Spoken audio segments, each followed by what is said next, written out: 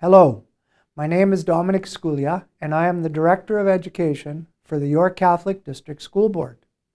One of the most important passages in the Bible comes from the book of John, when Jesus said, "I give you a new commandment, love one another, just as I have loved you, so that you should also love one another.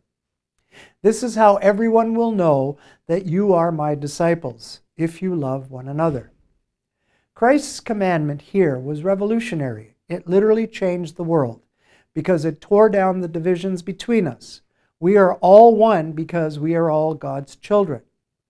Jesus said that God loves everyone without condition, and we are supposed to love everyone as God loved us. For that reason, racism, prejudice, discrimination, sexism, and anything else that denies the dignity of another person has no place in our Christian community. We are called to love one another. Full stop.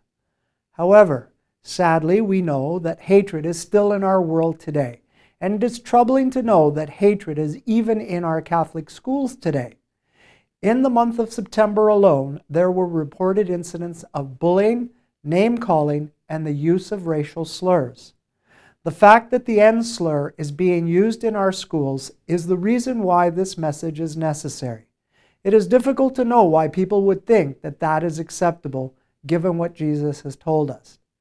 The first letter of John says that people who hate their neighbor are stumbling in darkness. It is the perfect metaphor for us as Christians. When we are guided by hatred, we have clearly lost our way. As a Christ-inspired community, hatred has no place in the York Catholic District School Board. Incidents of hatred will not be tolerated, will be taken seriously, and consequences applied accordingly. Let us always remember that Jesus told us that they will know we are Christians by our love for everyone.